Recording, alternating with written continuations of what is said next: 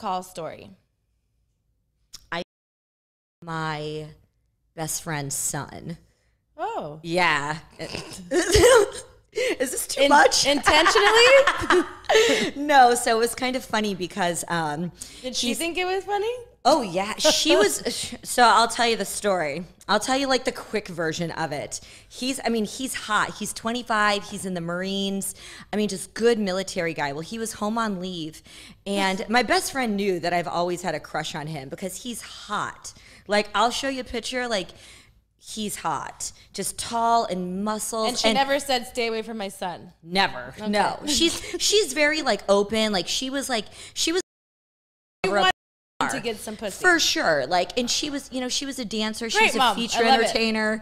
Yeah, No, as she should. For sure. So she was just kind of, she was very open. But so anyhow, he was home on leave and she was like, "Oh, Josh is home." And I was like, "Oh."